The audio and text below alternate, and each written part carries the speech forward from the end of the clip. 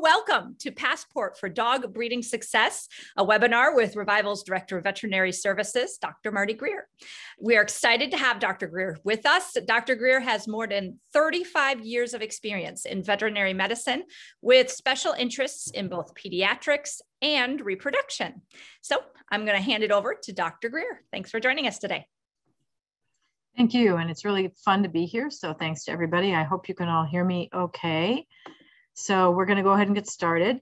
So I also, in addition to practicing veterinary medicine, am a dog breeder, like many of you. So I live in the same lives that you do. So I did have one client I talked to at Revival a couple of months ago, and she said, "You veterinarians, you don't really understand this." And I said, "Well, you might be a little bit off on this veterinarian." So this is a picture of my dear husband holding Miranda and her litter of puppies. We had this litter of puppies 7 years ago. The second girl from the left is Patty, and Patty won our national in 2016. So we're pretty proud of our breeding program. We've had a pretty good run. This afternoon, we're going to talk about progesterone and vaginal cytologies to time breedings, prenatal care, puppy count x-rays. These are the 5 Ps. Preparation for whelping, and planned C-sections. Semen analysis actually doesn't fit in here, so we're not going to include semen analysis today. We can do that in another topic. So progesterone testing. We're going to talk about why progesterone and why should we progesterone test, how do you use vaginal cytology, how to time the breeding, how to time the whelping, and how to time the C-section. So progesterone testing. Progesterone is the hormone that we have, as a veterinary community, decided that is going to be the most effective test that we have. It's going to tell us when we can breed our females. It's going to vary with the type of semen, how we interpret the results, and with the type of insemination. So it's really important that we have all this information when a veterinarian or you are trying to use progesterone testing to help time a breeding. We need to know all that information.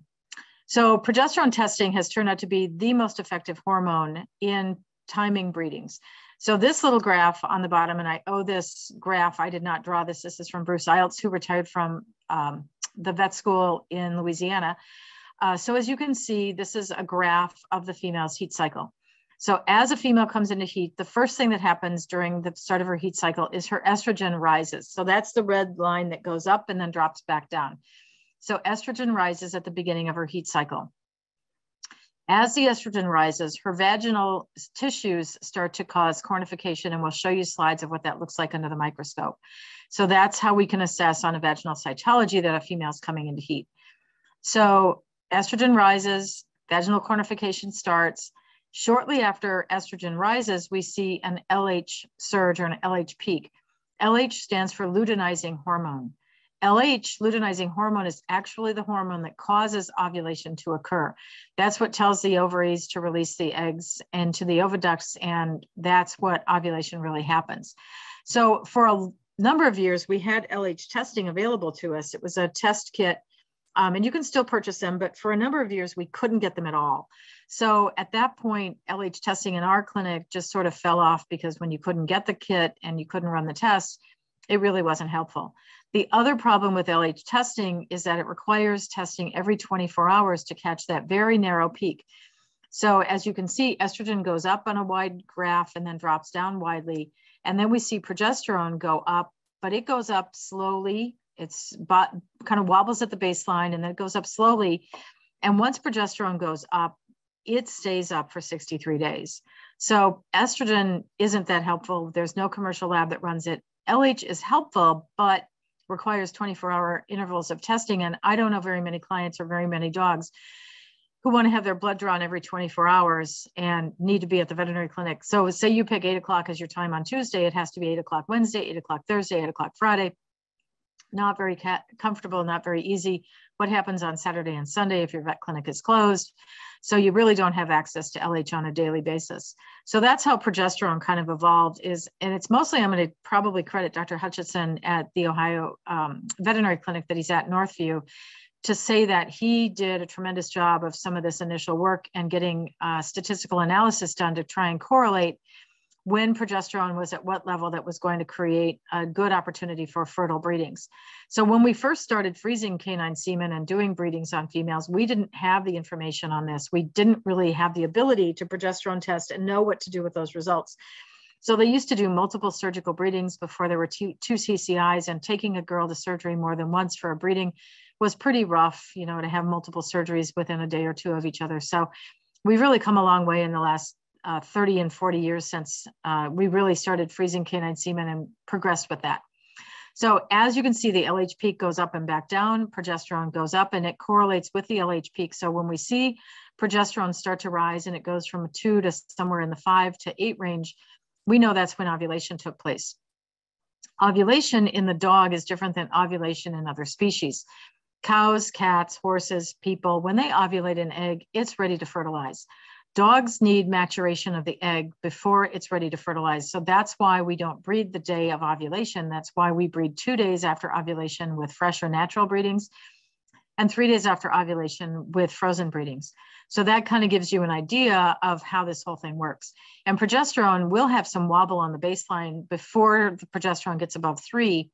And so we have a lot of clients that will get a 1.2 and then they'll get a 0.8 and they throw up their arms in despair and they're like, oh my gosh, this is never going to work. She's not going to ovulate. I missed her. This is horrible. And the answer to that is really, that's not the case. What's really the case is until they get to 3 and above, there is baseline wobble. The baseline does a little bit of this. You can see that yellow dotted line just kind of goes jiggity jaggedy up and down. But once she gets above 3, it rises and it progressively rises and stays up for 63 days. Pregnant or not pregnant, the progesterone rises and it stays high for 63 days. So it's a really great test for us to be able to run, and it's available in many veterinary clinics. And if it's not, it's always available in the reference labs that we can send them out. So we use receptivity of the female as one of our parameters. We use progesterone tests. We can use vaginal cytologies. We've talked about LH. We'll talk about vaginoscopy, and I'll talk about reverse progesterones, which is when people use progesterone at the end of the pregnancy to time when the puppies are due or when the C-section is done.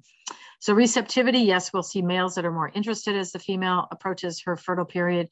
We'll see females that are more receptive. And yes, I really do have clients that dress their dogs up. This is not a picture from the internet. This is a picture from one of my clients. She had both the male and the female. They obviously got married before they had their breeding. So using vaginal cytology, it tells us a couple of things. One is it helps us to time when we want to start progesterone testing. So if we see strong evidence of proestrus, we may not want to do a progesterone at the first visit. If we need to know if she's even in heat, because we do have people that come in and they say, well, she keeps herself really clean. I'm not sure if she's in heat or not. Can you progesterone test her? The answer is sure. But we can also use a vaginal cytology to help us determine if she's in a heat cycle at all. And then the third thing we can use vaginal cytologies for is other pathology. Is there a tumor in her vaginal tract? Does she have an infection, a vaginitis or a uterine infection? So those are all really useful things to see. Using vaginal cytology does require a microscope slide, a cotton swab, some particular stains, some special stains, and a microscope. So for people that have a microscope, we can teach you to do this. If you don't have a microscope, then you can have your veterinarian do this. And the slide at this point in proestrus, so early in the heat cycle, so she has a bloody vaginal discharge, but she's not yet ovulated. You're going to see these big round cells that have a big purple nucleus in them. Those are epithelial cells. People call these parabasal cells or just uncornified or non-cornified epithelial cells. These epithelial cells are all, they look like a fried egg. They are all signs that she's still in proestrus. And then the background cells in here are red blood cells, and those are normal to see in proestrus because she has a bloody vaginal discharge. And then these little purple dots are bacteria. Now, some people get a little freaked out about bacteria, but there should be bacteria in the bitch's vaginal tract at this point in her heat cycle. It's normal flora, normal bacteria, just like you have flora on your skin, flora in your intestinal tract. She should have bacterial flora in her vaginal tract as well to protect her against any kind of bacterial infection from pathogens. So it is normal to see bacteria there, and seeing that bacteria does not mean that you should start an antibiotic. That is absolutely normal to see. So as we go along through estrus, this is where she's actually in estrus, E-S-T-R-U-S, not E-S-T-R-O-U-S. OUS is the heat cycle, US is the fertile part of the heat cycle. So you can see these epithelial cells are now larger, they're more angular looking, they're staining darker. Many of them have lost their nucleus, so they don't look like fried eggs anymore, they look like potato chips. So always correlate with food because people understand what potato chips and fried eggs look like. So this is where we see the bacteria pretty much gone, the red blood cells are pretty much gone. We just see these big epithelial cells. And there's probably a good reason for the female to have this kind of change in her vaginal cytology. This means that her vaginal lining is thickened and it's more capable of withstanding comfortably the 20-minute tie that she may have to withstand during the time that she's being bred. Then we get into diestrus. This is after ovulation. So again, the cells become more round. They have their nucleus back. They return to this fried egg appearance, and the background cells don't have red blood cells anymore, but these are white blood cells. That is normal after ovulation. Again, not a reason to get alarmed. And then we go into anestrus, which is the 4-month period between heat cycles. Again, these are normal epithelial cells. The color difference is just based on different staining, but you can still see that they're these big fried egg looking cells. Absolutely normal. Now, on cytology, this bacteria on the left-hand portion, that's completely normal. But if proestrus, before she ovulates, if you see these neutrophils, these white blood cells, that's an indication of infection. So if you see those in proestrus, that's a reason to put a female on an antibiotic.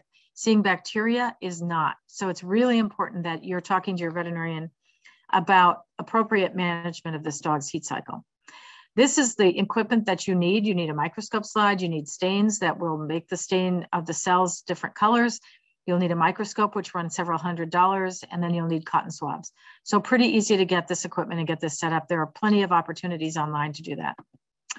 And then the LH test looks like this, just so you know. This is the little cartridge that we run. Again, simple to run. We put a drop of serum here, and then you get lines across this device where it reads on the membrane based on whether she has an LH surge or not has an LH surge. So again, we can LH test at this point, but in our practice, we typically don't because it required 24-hour testing. Vaginoscopy, this is looking at the vagina with a scope. These are slides from Dr. Schultz in Michigan, so I appreciate his slides. This is what the female looks like before she ovulates. So you can see this red, edematous, shiny looking surface. It becomes less red, more of a tan color, and more cornified during the time that she's actually in the fertile period. This is when her progesterone was 14, and then it returns back to this color. So we can see these progression of changes on vaginoscopy. Now we can do vaginoscopy in our practice with the transcervical insemination scope, but you can use a proctoscope, and these are old used equipment from years past. Very few physicians use these anymore. But this is a simple piece of equipment that illuminates, and you can take a look in the bitch's vagina and see what her vaginal tract looks like. So ovulation timing, we want to use progesterone timing both to time when she ovulates, but ovulation timing, if it's done properly and effectively and frequently enough, we can also time when she's going to either whelp or have a C-section. So that would be getting her unpregnant. So we need it to get her pregnant, and we need it to get her unpregnant. So Unpregnant is actually the name of a movie. I didn't make that up. I haven't watched it yet. But we call that reverse progesterone. This is a llama, or a push me pull you. Remember the old Dr. Dolittle series? Push me pull you. So we test on the front end of the pregnancy to get her pregnant, and we test on the back end of the pregnancy to get her unpregnant. Now, if we have good timing on the front end, I don't need progesterones on the back end. But for people that have, for whatever reason, not adequately timed their females, then we may need to do progesterone testing on the back end to see when she's due. So different kinds of breedings require different timing, and different kinds of semen require different insemination techniques. So a natural breeding obviously is always going to be fresh semen. If we're going to do a vaginal insemination, that has to be either fresh semen or fresh chilled semen, semen that was shipped to us fresh but not frozen. If we're going to do frozen semen, we have to use either transcervical insemination or surgical breeding. Now, you can also do TCI with fresh semen, and you can do TCI with fresh chilled semen.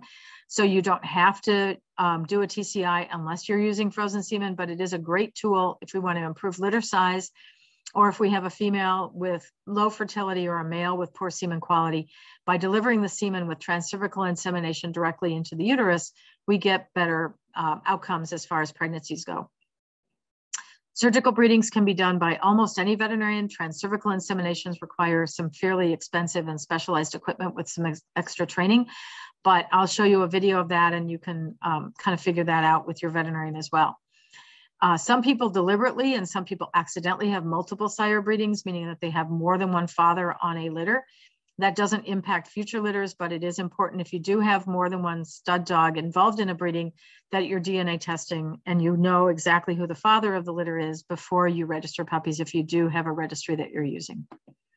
So progesterone, how do we interpret those results? Well, that in part depends on the machine.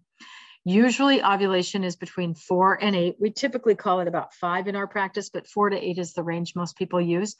And we'll see a rapid jump or almost a doubling of the progesterone level when we know she's ovulated. So again, here's a slide that shows us that the progesterone can wobble on the baseline. Once she gets to ovulation, it starts to rise and it rises rather smartly. The larger bitches tend to rise more steeply. Smaller bitches tend to rise on a slower basis. But nevertheless, we know 2 days after ovulation, she's in a fertile period for fresh semen and 3 days for frozen semen. So in our practice, the magic numbers are 5, and then the other magic number is 20. For frozen semen, we want to see her progesterone above 20. With fresh semen, we typically see it 2 days after ovulation at around 8 to 15. For frozen breedings, 3 days after ovulation, it's around 20 or above.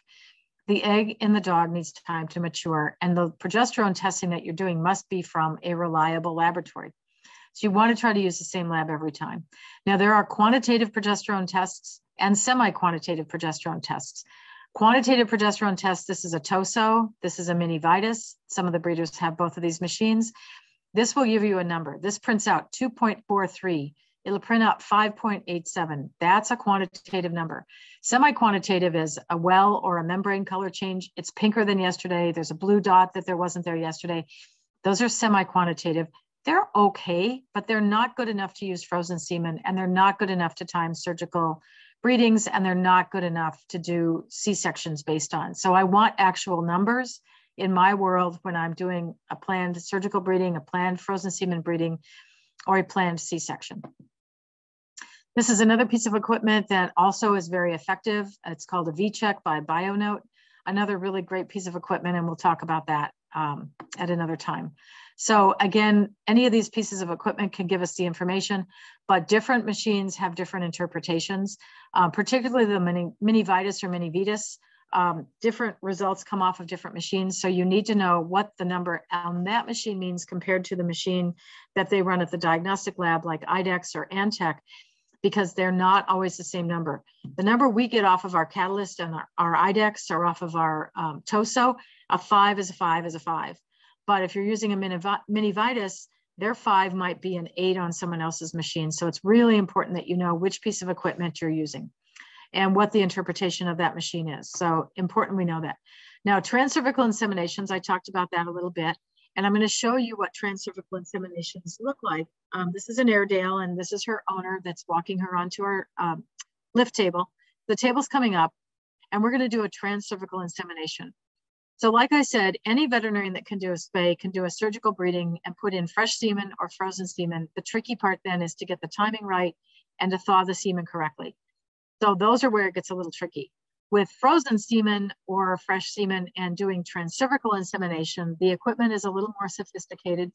We don't do it surgically. The dog is obviously awake. She's standing on the table. Her owner is standing in front of her. And this is Marissa holding the dog and Brenda holding the scope in my practice. That's me in the middle. And I'm going to show you what a transcervical insemination looks like, just so that you can see it. So some of you may have veterinarians that do this and you haven't seen it because you've been in the car during COVID and they wouldn't let you into the veterinary clinic to see. Others of you may not have ever seen transcervical insemination, and you want to know if your veterinarian will do this, can do this, that type of thing if they have the equipment. So the challenge to it is it takes some practice to get good at it, because it's sort of like playing a video game only inside of a dog. And the other challenge to it is it's expensive equipment. It's around $40,000 to get the entire setup. So if you go to a veterinarian that does tons and tons of repro, they probably can justify the cost of the equipment and the training experience that they need. If you're going to a veterinarian and you're the only breeder that uses them, or there aren't very many breeders, you're going to find that they're probably not going to be able to justify the cost of the equipment. It's super cool. It's really fun to do. These are fun procedures. My doctors that do them really like doing canine reproduction with transcervical inseminations. One of them is they like doing it because, like I said, it's like playing a video game. The other that's cool about it is they really like not taking a dog to surgery if they don't need to. So if we can avoid any surgical procedure, it's really a great thing. So we can do these on any size dog. This is a nice middle-sized 45-pound dog, but we can do them on little itty bitty dogs that weigh 3 pounds, and we can do them on great big dogs that weigh 200 pounds. So it is possible to do this. So this is me just getting the scope ready and making sure that it's focused. We've put a little shunt or a plastic device in her vagina that holds some air so that we can add air in front of the scope and see where her cervix is. The TV screen that's next to Brenda is what I can see on the screen where the scope is. Unfortunately, the kind of medical monitor that it is, it doesn't show up especially well on video cameras. For some reason, you get a lot of weird black lines through it. It's just the way it is. So we put the scope in the female's vagina, and then we're going to add a little bit of air to the vaginal tract so we can see better. I've now got the cervix in view. The catheter that Brenda just handed me is going to be fed into the scope. We're going to slide it in, and then I'm going to see where the openings of the cervix is, and I'm going to line up and aim for it. The cervix actually is angled at about a 70-degree angle, so the scope has a corresponding angle on the end of it. You can just see the end of the catheter there on the TV screen.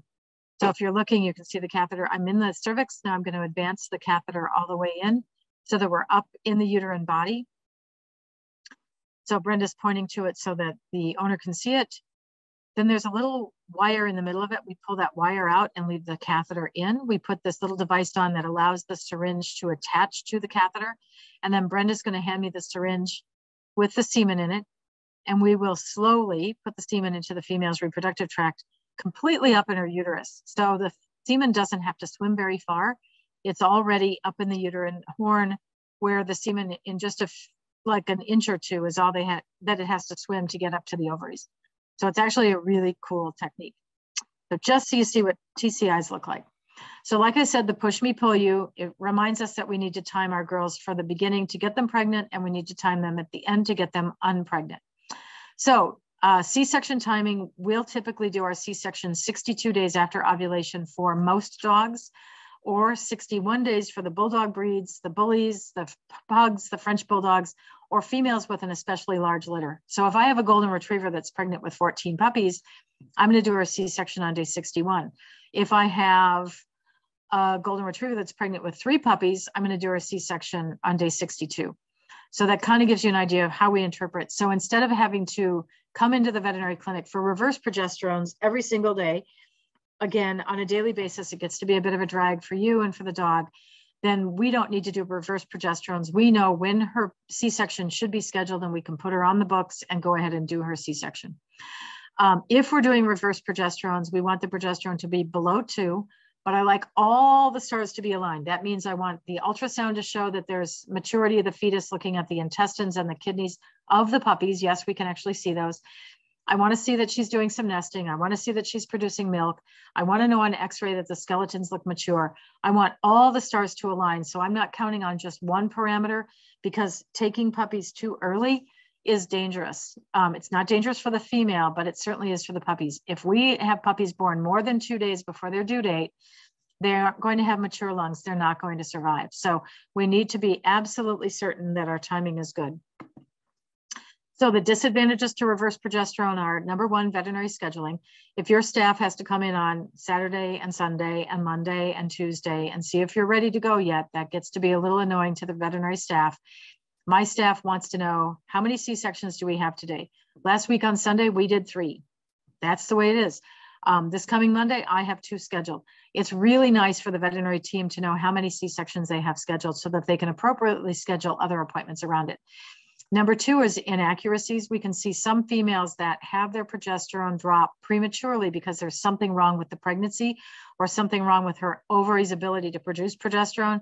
So if her progesterone drops prematurely, and we're assuming that the progesterone is accurate, but it drops below 2, and it's really because she's trying to abort the litter, not because that the puppies are at full term, that can lead to a disaster.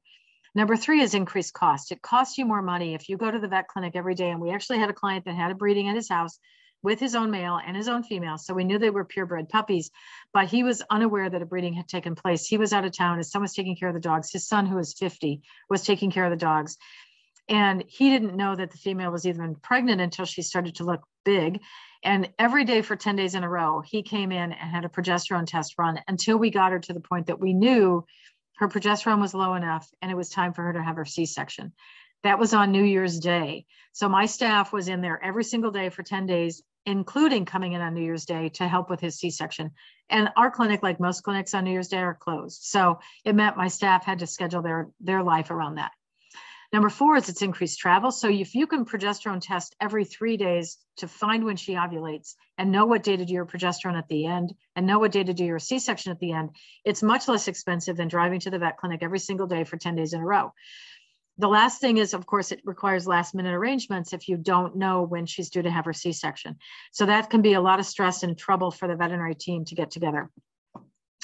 The current state of veterinary care in most practices is we have staff shortages. Most veterinary clinics are operating at about a 25% staff shortage deficit. We're starting to see staff burnout. What is milk and cookies on this screen for? That's because you need to be really, really nice to your veterinary team and their staff.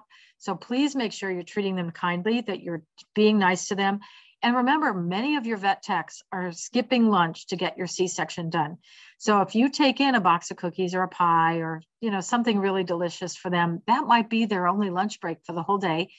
And they're going to be a lot more appreciative of your needs if you can help them out with that. So that's it on timing the breeding. Next, we're going to talk about prenatal care. The first thing I want to talk about is food. Food, I'm going to recommend that you're either feeding a performance diet, which would be like a Purina Sport 30/20, or a puppy diet. I really like those diets. I really also like HT42D, which is Royal Canin's diet. That is the only company that makes a pregnancy dog food. So if you're struggling with infertility or you're struggling with other issues, this pregnancy diet can be really helpful. It's a great diet. I feed this to my own personal bitches. And it comes as 2 sizes. It comes as a large breed and a small breed. You can only buy it from their website. You cannot buy it at the retail store. So sign up for their breeder account, get it ordered. Right now, every pet food company is having some supply chain issues because of COVID. So if you think you're going to breed a female in March, start getting your food ordered now so that you have it in inventory when you need it. But there are micronutrients in this food that are specially designed to support pregnancy. It supports behavioral changes during heat. It supports the growth of the eggs. It supports fertilization, the formation of the embryos, and the formation of the placentas. So this food is fed from the start of the heat cycle to the 42nd day of pregnancy, thus the name HT for heat and 42D for 42 days. So terrible name for a dog food, awesome dog food. So if you're struggling with fertility, take a look at this food to improve the quality of your bitches' heat cycles and their fertility. The other alternative that I feed if I don't feed the Royal Canin Puppy or Royal Canin HT42D is the Purina Sport Performance 30/20. It is an all-stage life stage. It is meant to be for a high-performing dog, so it will support pregnancy and puppy growth. So you're going to say to me, well, I looked at the label and the labels all look the same. What I'm feeding is just as good. And the answer is it probably isn't. Macronutrients like fats, carbohydrates, and proteins are easy for you to take a look at on this label and see what the percentages of the food are. But the micronutrients don't tell the whole story. The vitamins and minerals that are listed here on this slide are in micro quantities. And if you're looking at this, you can see that those are things that aren't typically on your pet food company's label. So it's much better to feed a pregnancy diet or a performance diet. We see better fertility. And if you're having fertility issues and you call and ask to talk to me, the first thing I'm going to ask you is, what do you feed? The second thing I'm going to ask you is, have you brucellosis tested? So that pretty much sums up the 2 first questions we're going to have. Raw meat diets. This is how I feel about them. I don't think I need to say much more other than please don't do it. I feel like it's kissing a pig. You're going to have bacteria. You're going to have parasites. There's just a lot of things that go wrong with raw meat diets. And then the grain-free or carbohydrate-free diets. We need our females to have carbohydrates to grow their puppies, and they need carbohydrates to lactate. So please avoid the grain-free diets. You need to have grains in them: wheat, corn, oatmeal, millet, soy. Those are all absolutely fine for dogs to eat. So please don't be feeding a raw meat diet or a grain-free diet.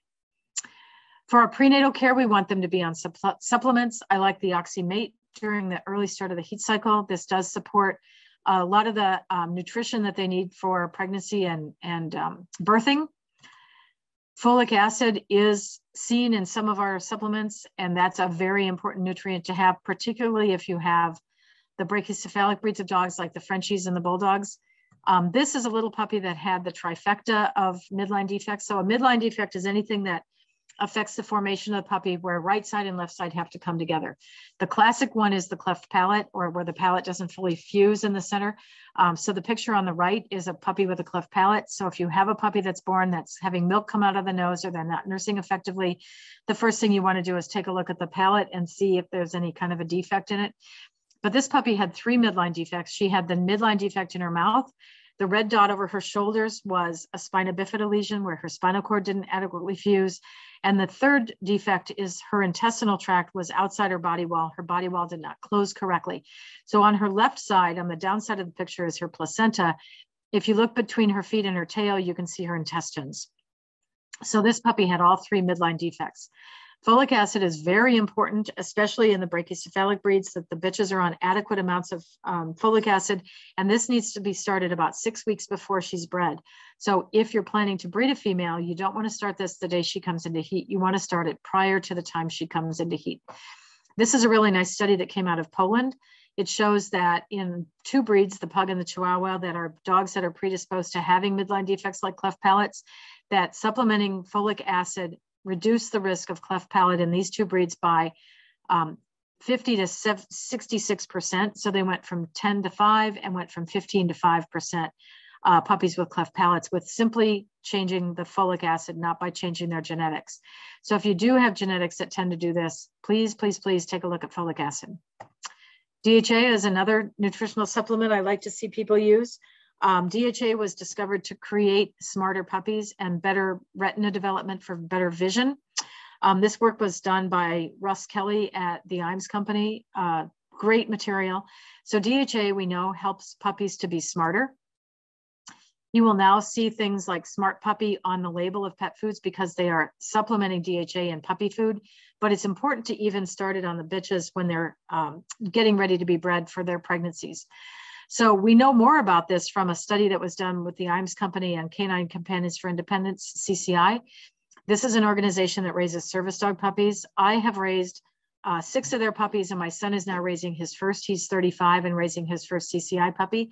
So they found on litter number 1 out of the bitches that were in their breeding program that 50% of their puppies were graduating as service dogs. But by the 5th litter, they were down to a 25% graduation rate. It was determined that it was DHA depletion. So by adding DHA to the bitch's diet and adding DHA to the puppy's diet, we know that we can improve their brain development and their retina development. And what's really cool is if you look at baby formula labels, they put DHA in baby formula now too for the very same reason. It improves brain development, it improves eye development, and there's no detrimental effect. It doesn't damage joint development or anything else. There have been really extensive studies showing how important this is. So I have had clients that have started adding DHA to their bitches' diets, and they do come in and say, I've never had such smart puppies. The other thing that you need to know is DHA will reduce the risk of you developing dementia. So write this down. If you don't write anything else down during this lecture, write down DHA, because you need to go to the store or order it online and start getting DHA for yourself, because it will reduce your risk of dementia. None of us want to have dementia as we age. Next is our Be Strong product. Love, love, love Be Strong. I don't know exactly how this magic works, but I will tell you that if we have females that are having poor fertility or not having regular 6-month cycles, adding nothing other than Be Strong to their diet and the appropriate diet of either Purina or Royal Canin will bring bitches into heat. It's like magic. So if you're struggling with fertility, struggling with infrequent heat cycles, I start them on Be Strong. The label directions are correct. So you start adding this to the bitches diet, and typically within 2 to 4 weeks, we'll see bitches come into heat and start cycling. Next, I think it's really important that our females are on probiotics as well as the puppies. The Doc Roy's GI Symbiotics comes as a paste, very easy to give to newborn puppies. You can put a little dab on their tongue. It's important to get the right bacteria in their gut. We also know from some of the meetings that were presented prior to COVID that we can see less mastitis and less metritis, which is an infection in the uterus, in our females if they are on a probiotic. So again, if you're seeing mastitis or metritis frequently in your line of dogs, don't start using antibiotics.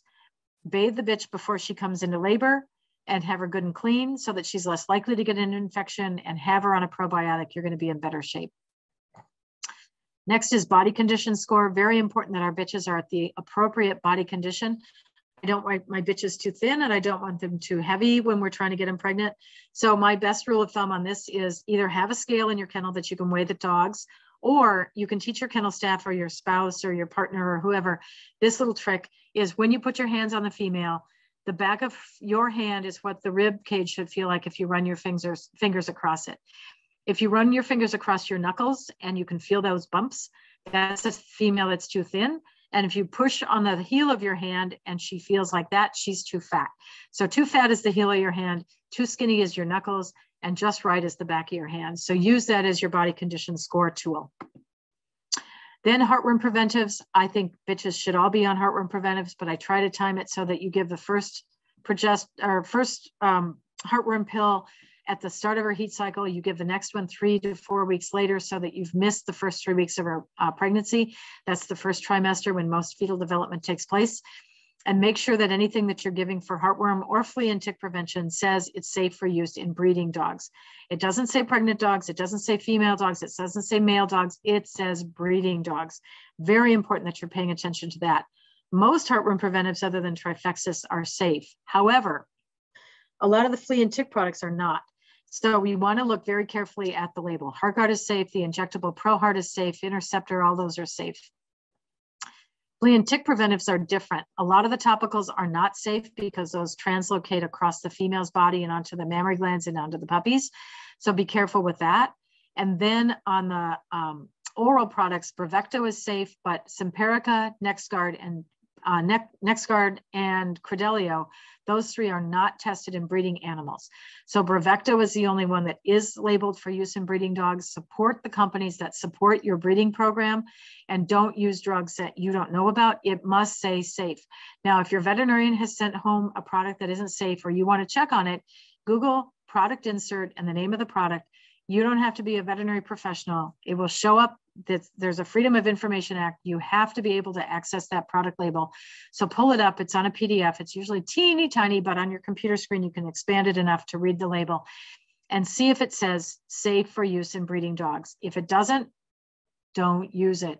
I don't want your dog to be the footnote in the paper where they start talking about defects that they saw in a breeding program because of a product that wasn't tested as safe.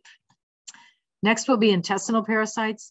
We're all aware of worms in our dogs, but what you may not be aware of is if your female ever had roundworms when she was a puppy or at any stage in her life, during her pregnancy, those parasites that insisted in her muscles will reactivate because of the stress of pregnancy, migrate through her bloodstream, across the placenta, and into her puppies.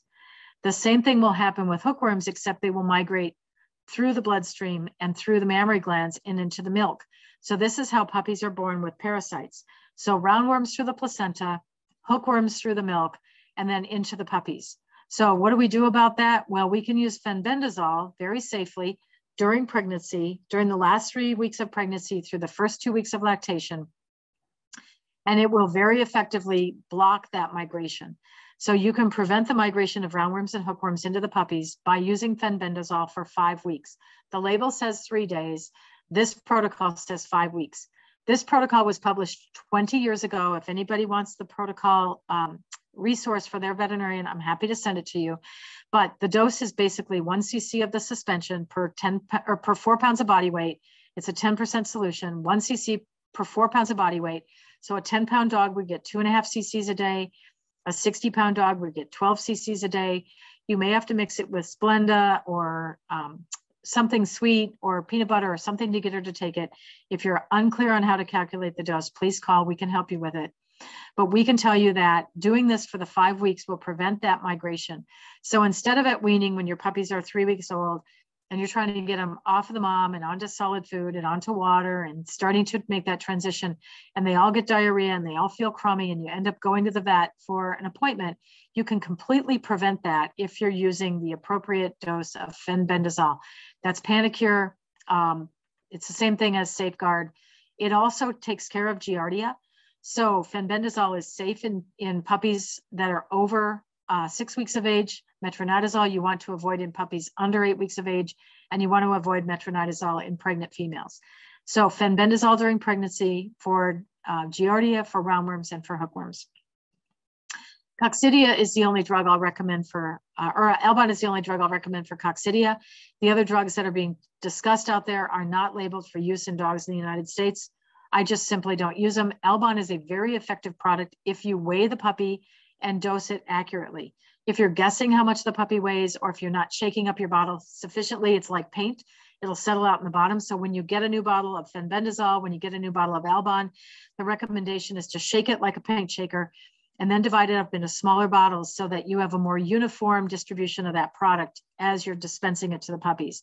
If it's settled out and it's really thick and really stuck to the bottom, the top half of the bottle is going to be weaker and the bottom half of the bottle is going to be stronger. So pre-shake those bottles, get them pre-dispensed and get ready to go. But Albon is still a very effective drug against coccidia. I don't like the unlabeled drugs for coccidia or for Giardia.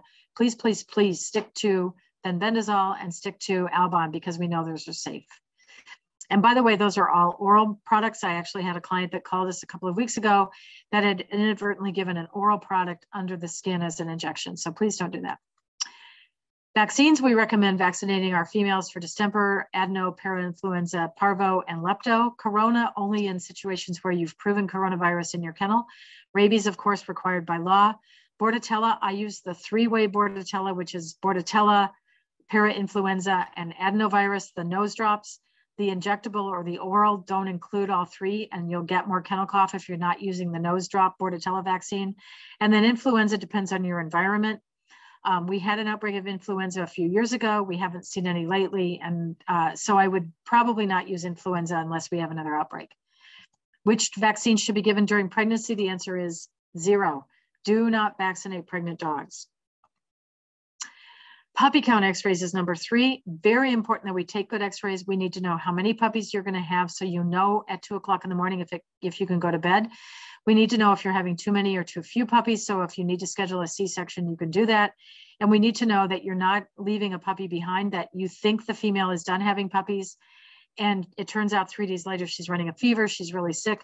We've actually had 2 females that have gone to other veterinary clinics around us, and puppies have been left behind at C-section. So be very, very aware that you need to get all the puppies out of the uterus. This is a picture of a female that came in labor. She had delivered some of her puppies, wasn't able to deliver the last puppy. We knew that from the puppy count x-ray. And you can see from this x-ray that the puppy's head is on the left, the shoulder is on the right, and the body is on the left. This puppy is trying to come out shoulder first. No amount of oxytocin or manipulation is going to get this puppy out. This female needs a C-section. What happens if a puppy gets left behind? The bitches can get really sick. They'll run a fever. They may rupture their uterus. The one client ended up with uterine rupture and almost lost her bitch. They were fortunate to save the female, but lost her reproductively in the future. Obviously, you're going to lose puppies that have been left behind for 3 days, but the greatest risk is to that of your female. We don't want her losing her life over a retained puppy. So very important that we know exactly how many puppies are there. And at C-section, I literally teach to every vet student that comes to us to say out loud, ovary, ovary, cervix. At the C-section, the uterus can look like it tapers down and you think you're at the end, but unless you follow it all the way to the ovary, there is a risk of leaving a puppy behind. So I tell my vet students, I do not want to read about you in the veterinary disciplinary journal of your state that you left a puppy behind. So I literally out loud every C-section, and I have done probably 10,000 C-sections in my career, I will say ovary, ovary, cervix. So I'll check each ovary. I'll put my finger down into the cervix. I want to make sure I've got them all. So how do we get good x-rays? Well, there's a few tips that you can use to help your veterinarian get better x-rays. Number 1, you want to take her to the veterinary clinic fasting. So that's usually a morning appointment. Take her in without breakfast because food in her stomach makes it hard to count the number of puppies. Number 2 is she needs to have an empty colon. So if you walked her and she didn't have a stool, you can either put a match or a suppository in her rectum. Please put it in rectally, and that will stimulate her to have a stool. I don't know who decided putting a match in a dog was a good idea, but everybody that does obedience and other performance events know that a match in the bitch's rectum will make her, well, any dog, it doesn't have to be a female, will make her have a stool. So if we take our first x-ray and there's stool in the colon, my staff doesn't take an additional x-ray.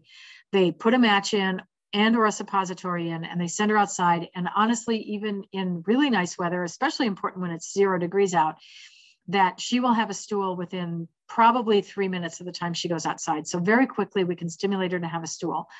Then we take a right and a left lateral, which may not mean anything to you, but to your veterinary clinic or your veterinary team, that means she lays on her left side down and she lays on her right side down, and we take those 2 x-rays back to back.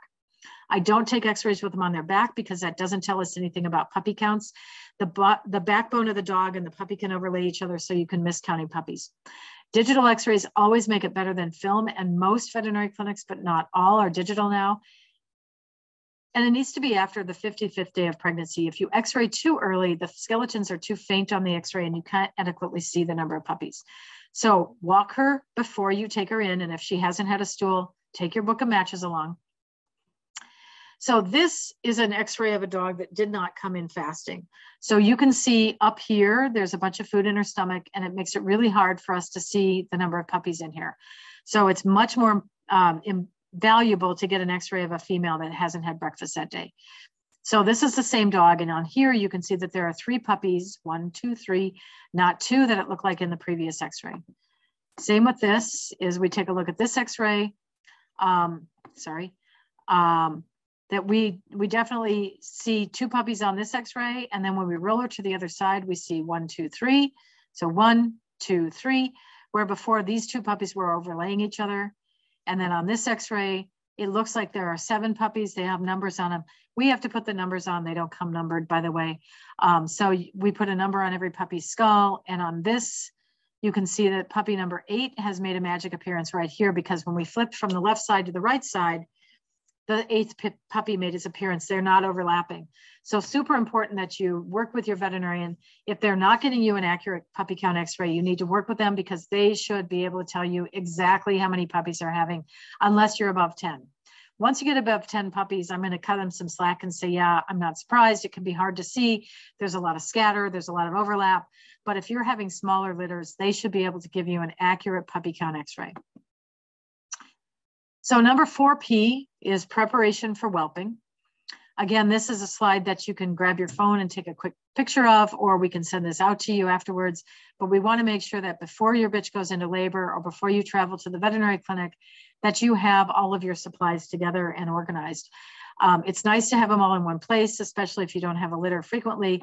So I keep them all in an ice chest or a storage box, so that other than the ice cream, you can have everything together. You're not running all over the house trying to find the pieces and bits of things that you need to put together when you're trying to get to the vet on an emergency basis.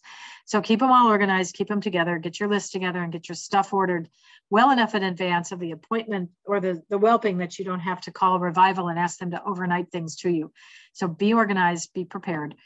So very nice to have these whelping pads. These wash up beautifully. They do a great job of keeping the puppies clean and dry. I don't like to heat from above with a heat lamp. I heat from underneath. So I use this T.E. Scott whelping nest. There are these available online. You can purchase these with electric heat or with alternative heat sources if it's a person who doesn't have access to electricity. The surface temperature should be between 88 and 90 degrees for the first week. And then I drop 5 degrees a week after that, so that the puppies should be very warm. The room can be at 70 to 75 degrees, but the surface where the puppies are should be at about 88 to 90 degrees. This is a litter of my Corgi puppies. As you can see, a temperature gradient is important. That means that they like to be able to pick their own temperature. So they're not forced to lay on this plate. They are allowed to move around. So 5 of them are out here, 5 of them are on here. This is a litter of 13 bull mastiff puppies. They were very young, and the younger they are, the more they tend to kind of stack together and be warmer. I would love if my nursery looked this fancy and this organized. It does not. This is a picture I found online. Very cool, but these whelping boxes are really lovely to have. This is our puppy warmer incubator. And I actually talked to Ken, the gentleman who developed this and is distributing this through Revival yesterday. Amazing piece of equipment. You will buy one of these and it will last you the rest of your breeding career. Absolutely a fantastic piece of equipment. It's very accurate in keeping puppies at the right temperature. You can dial it to any degree setting. So up here, you can set your setting and it's going to be very accurate. The black mat in the bottom reflects the heat back so the puppies stay warm. And then associated with that, you can order the oxygen concentrator, which delivers oxygen from room air, which is 20% oxygen and makes it 95% oxygen. So that for your newborns that may be very, very new or wet or cold, or have low oxygenation capacity, that by keeping them warm in here, whether they're born by C-section or vaginal birth, and then by running oxygen into the environment, you'll have these beautiful pink warm puppies and the survival rate is much higher. So great piece of equipment. There are less expensive models on the market that are made by other people. There's nothing that compares in quality to his. So all you have to do is save 1 or 2 puppies and you can easily pay for that piece of equipment. And then the rest is all bonus. Very important that we have calcium before our bitches go into labor. It comes as a gel. The gel that we use is very effective in improving uterine contractions. As you can see from my dog that's chewing on the tube, this was an empty tube that she found in the trash. Fortunately, it was empty. This is how palatable it is.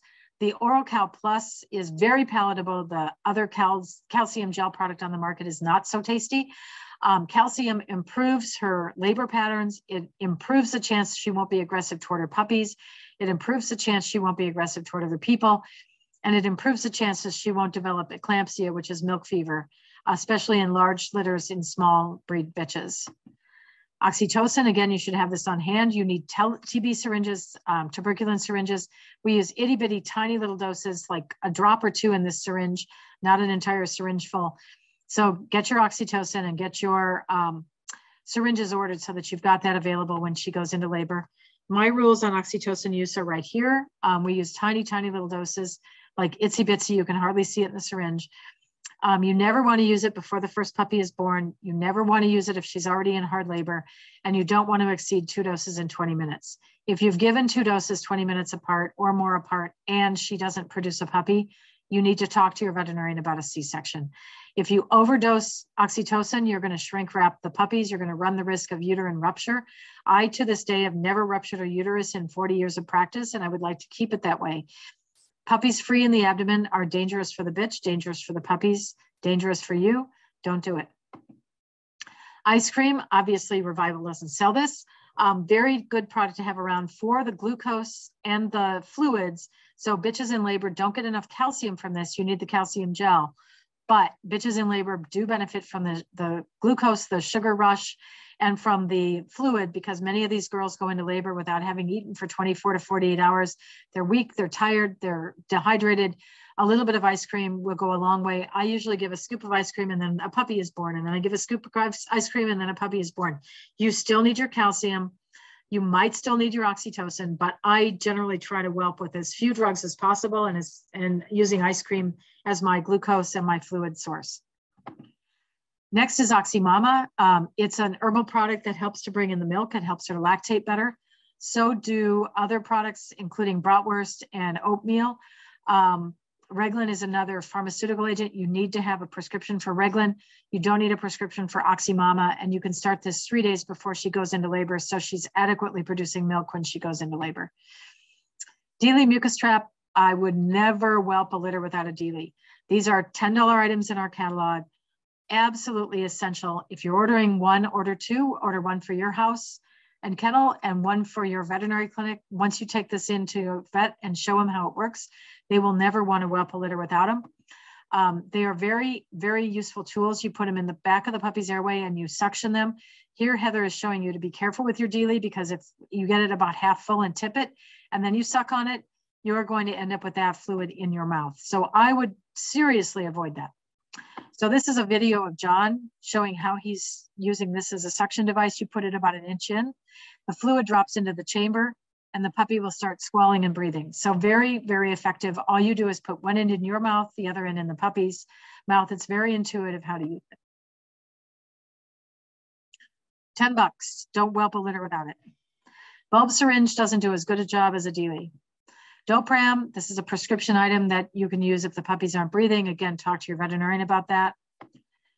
Glucose, I like to give this to our newborns if they're weak or not doing well. You can buy it at some Walmarts have the Eagle brand condensed milk in a bottle. Nice way to have a flip top and you keep it refrigerated. You don't have to keep the can open. Adaptil and Thunder Ease collars. The Thunder Ease collar will reduce the bitch's anxiety before and during labor and during lactation. So nice product to put on the females. You want to have a room thermometer with a humidity gauge on it so that you know what the temperature and the humidity in the room is where the puppies are.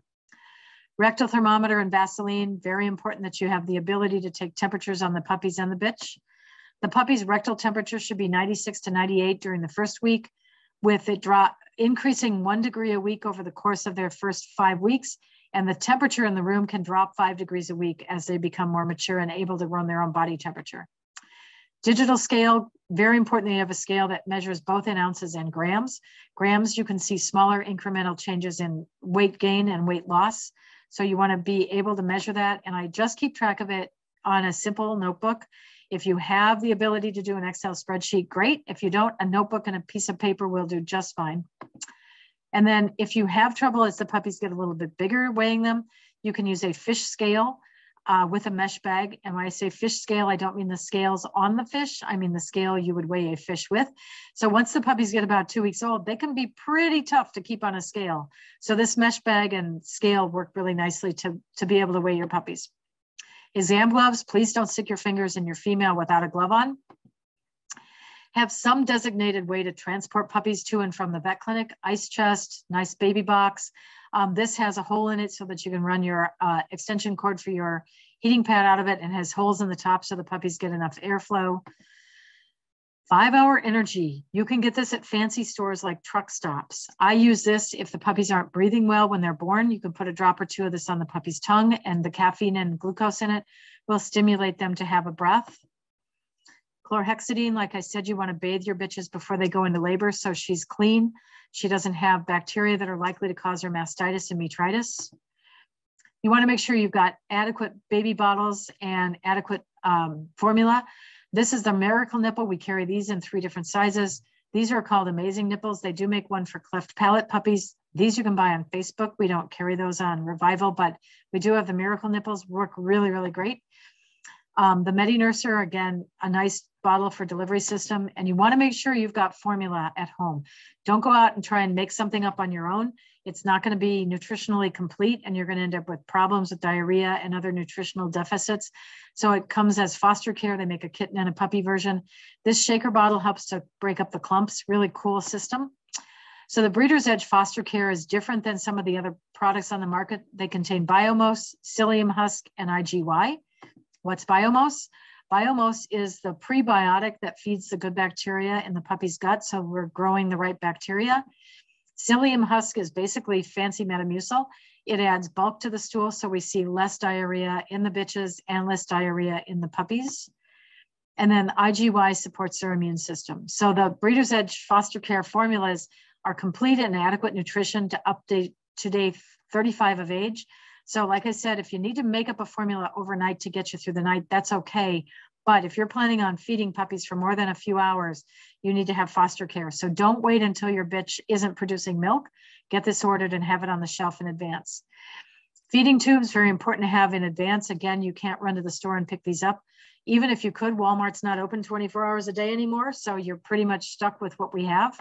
So tube feeding, very important that we tube feed safely. If you do want to watch this video, it's going to be on here again. It's on our Learning Center. So the 5 P's of tube feeding are pre-measure the tube, pinch before you feed, pass with the chin down, pass to the left side, and have the puppy and the formula pre-warmed. Every now and then you will have an accident tube feeding, or you might, but you're more likely to have puppies die of starvation than tube feeding accidents. So very important that you adequately follow these instructions. So this is a little Rottweiler puppy that wasn't nursing adequately. His owner brought him to the practice. He was one of 2 boys in the litter. So she brought him in because he wasn't gaining the way his brother was. So we taught her how to measure the tube. The tube has a measurement on it. As you can see, I'm going to pass the tube. His chin is down and I'm passing to the left side. Don't throw his head back. and I'm passing to the mark, the black mark that's on the tube. So I pass it in, and then before I feed him, I'm going to pinch his toes and make sure that he's crying so that I can hear him. So his owner is now got the tube down him. She is very slowly putting the formula in through the stomach tube into his tummy. So you can see she's holding the tube so it doesn't move out. And she is slowly and carefully feeding this kid. And so you can watch these videos over and over. They're in our learning center. If you need more help at 2 a.m, they're there. But for the people that say, I don't think I should tube feed, I think there's always a puppy in the litter that's just a throwaway puppy, I don't think that they should all survive. I'm going to show you that these are the 2 puppies when they're 7 weeks old. This is her that was wearing the Rottweiler shirt. This is her mother. As you can see, the puppies look very much alike. And this is that puppy at 9 months of age. So the run puppy should not be a throwaway puppy. Those puppies are valuable and they have a good future if you take good care of them, and they just need a little nutritional help. This is our Canine Reproduction and Neonatology book. We have that at Revival. Tincture of iodine, very important that you treat the umbilical cords at birth after you tie them off. And when I say dip the cord, to treat it by dipping the cord, I really mean dip the cord. So we take our tincture of iodine, which is iodine and alcohol. We put the cord into the bottle, and I completely encase or surround the cord with the tincture of iodine. And very effectively, we can keep those puppies from having an infection in their umbilicus. Royal Canin Starter Moose is a really nice weaning diet. This is a litter of 12-day-old collie puppies that didn't have their eyes open yet. Their mother was sick with mastitis, wasn't able to adequately produce milk for her. These puppies don't have their eyes open. They've never seen solid food before. We put the Royal Canin Starter Moose out of the can onto the plate. You don't do anything else with it. And they started eating. So very nice tool to have around. It's also nice to put in the bitch's water bucket if she's not drinking adequately. Warm water mixed with a can of the Starter Moose will get her drinking and eating better. Planning for a C-section, we've already talked about some of the progesterone timing. We want to make sure you're seeing a veterinarian with experience and staff with experience. We want to make sure that they're using the right anesthesia, IV fluids, and appropriate pain management. So scheduling it, we've talked about the timing, making sure that we know when she ovulated, and then we just look at our little chart here and know what day she's due to have her puppies. We know that puppies that are born by C-section have a 5 to 6 higher % of survival rate than puppies born by vaginal birth. This study was done by Paula Moon in 2002. And you can see at birth, 2 hours and 7 days, that we see a 5 to 6% higher survival rate. So don't be afraid of C-sections. They can be very effective. This is a litter of 2 pug puppies that were frozen semen produced from the highest producing stud dog pug of all time, born on Easter Sunday. We're not going to send those to the emergency clinic. We want those to be born in our practice with control over the situation. Many emergency practices are up to their eyeballs right now and can't fit you in for emergency C-sections. So please plan for your veterinarians to take good care of you. When we're using anesthesia, I use either propofol or alfaxin to put them under with, and then I put them on sevoflurane as our gas. And then all of my bitches go home on either Metacam or Rimadyl for post-op pain management. We know from Paula Moon's study that we saw the chart on that isoflurane, sevoflurane, propofol, or alfaxin are going to be our best anesthetic agents. If you're losing puppies, you need to talk to your veterinarian. They should not be using ketamine, dexdomitor, methoxyflurane, or local anesthesia as the only anesthetic agents. So we put them under with alfaxin, which is an injectable, and then we put a tube in the trachea, and we put them on either iso or sevoflurane gas to maintain the females under anesthesia. Again, when we're planning them, we do them 61 to 62 days after ovulation. The day before or within an hour of the time we do the C-section, we like to give the bitches steroids called Solumedrol that improves the puppy's ability to breathe when they're born. We like to give them calcium to improve maternal skills. The Adapto collar goes on 3 days before the C-section if it's planned, again, improving maternal skills. And Reglan, reducing the risk that she's going to reflux anything up into her esophagus or that she's not going to lactate adequately. During the surgery, all of my bitches get IV fluids, super important. You should expect to have your veterinarian do that. Is a little bit extra money for it, but it will be much, much safer for the bitch and safer for the puppies. All of my females have their bellies shaved before we put them under anesthesia, so they're under anesthesia for the shortest time possible. My team has a C-section team put together so everyone knows who's doing what during the C-section. They know who's running anesthesia, who's catching puppies, who's resuscitating puppies. It's all very organized. We have a setup on a checklist so that everything is laid out and ready to go before the C-section. We want to make sure that very quickly after the first drop of anesthetic is given, that the puppies are out within 7 to 10 minutes. We've talked about clearing the airway with the daily mucus trap. You want to have staff that knows how they're doing this. Another reason to take cookies to your staff, your veterinary team will perform better for you if you feed them well. And we never, ever, ever spay at C-section. For post-op care, the adaptive collar improves maternal skills. Placental fluid, I save that at the C-section and put it in a bottle to send home with people. The puppies are more recognizable to the bitch if they smell like placental fluid and not laundry soap. I give oxytocin after the last puppy is born to help the uterus contract down. I put them all on a non-steroidal pain medication like Metacam or Rimadyl. I try not to use Tramadol because that can make the bitches drowsy and grumpy. And we want to make sure that you know good individual puppy care when you go to leave the hospital. We use an adhesive drape at our C-section so we don't have to scrub the nipples. Puppies can find the nipples much more effectively if the nipples haven't been scrubbed clean with surgical scrub.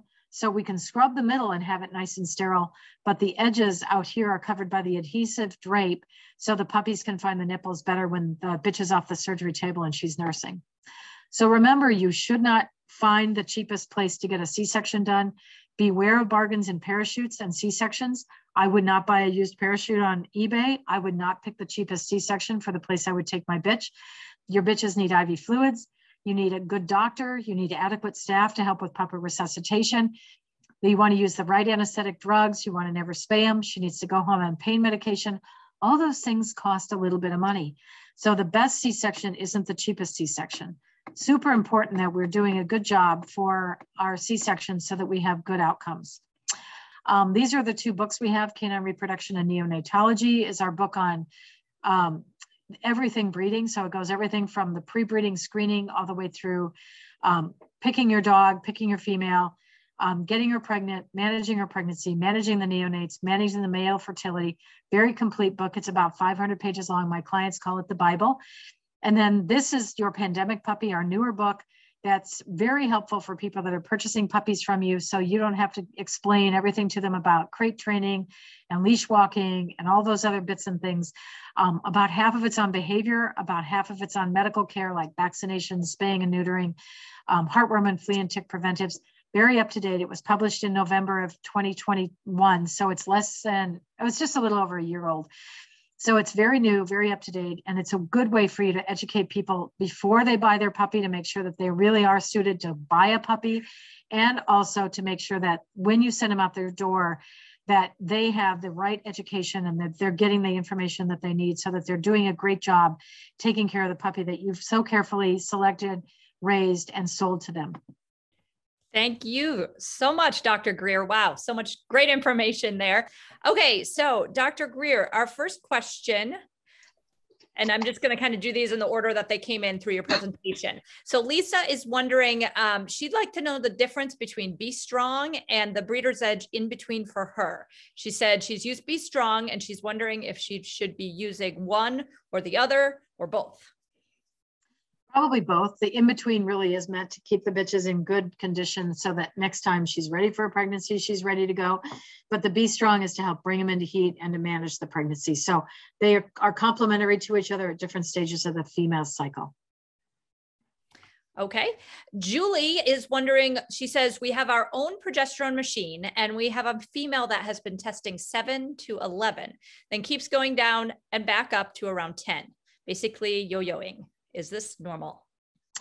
No, it's not. So either she's got a cystic ovary or something else going on. I'm assuming that it's only one female that you're seeing that with, so it's probably not the machine. If it's only one dog, you may want to check another dog and just see if your machine is accurate or not. But if that's what's going on, you probably need to consult with your veterinarian about the possibility of an ovarian cyst and how to get that managed. Okay. The next question, someone is wondering, what is the timing on the reverse progesterone testing? At what point should that be done? Well, before she goes into labor, but when you think she's getting close. So typically a day or two before you think she's due, you can do start your reverse progesterones. But if you don't have any idea, and that's the problem is, according to the literature, bitches are pregnant 58 to 70 days. Well, that's not actually true. That's based on breeding dates. If you base it on ovulation dates, bitches are pregnant 63 days plus or minus 24 hours, period, end of discussion. That's it. So you only have a 24 to 48 hour window when they're actually due. So if you think she's getting close, you can do a progesterone, but I really think you're going to save money and come out ahead if you do good timing at the beginning. Then you know what day to put your whelping on the schedule, what day you should be checking her during the night, what day you should take a day off of work, what day you should go in for your C-section. You can really narrow that window down to 2 days with good progesterone testing at the beginning. Okay, next question. Somebody's wondering, what do you recommend for a pregnant dog who had Giardia as a puppy? Well, she probably still doesn't have Giardia, or if she does, it's probably pretty low numbers. But you can safely use fenbendazole Safeguard during the last 3 weeks of pregnancy.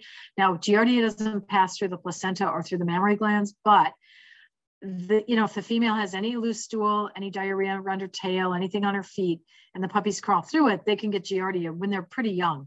So you want to bathe your bitches with chlorhexidine. You want to make sure she's on fenbendazole. You want to do a hygiene clip so she's nice and clean. She doesn't have, clinkers hanging off of her tail. You want her good and clean when she goes into that whelping box with her new puppies so she doesn't spread any disease. Okay, we'll do a couple more questions here. The next one, is it okay to breed 12 to 18 months? We stick with 24 months strictly, but friends breed at 18 months. That depends on your breed. The larger the breed, the later they mature. So large breed dogs tend to be a little bit later, and large breed dogs that you do OFAs on, you won't get an OFA rating until the dog's at least 24 months old to get the x-ray. That being said, you can get preliminary OFAs so that they will read them with 90% accuracy at about 12 months of age. You can get pen hips done to check their hip scores as early as 4 months of age. And if you have small breed dogs that you don't need to do hip x-rays on, people are a little bit more likely to breed young. So that depends on your breed. That depends on whether you need OFA hip ratings or what else you need for health screenings. DNA screenings you can do at any age because your dog's DNA when she's a day old is the same DNA that she is the day she dies. So you can do a DNA test as soon as they're born. And they don't have milk in their mouth. You got to have them without mom's milk to do a DNA swab. The final question is, Shani is wondering if vaginal cytology doesn't match progesterone, does that mean there is a problem with the female? And what might cause this? She said, for example, her girl wasn't really cornfield when her progesterone said she was ready to breed. Yeah, cornified. Giant breed, she said. Sure. So sometimes it's the way the sample is collected. The swab should go all the way in the length of the swab. So if you have an 8-inch swab, you should slide it up and forward in the vaginal tract and then spin it around.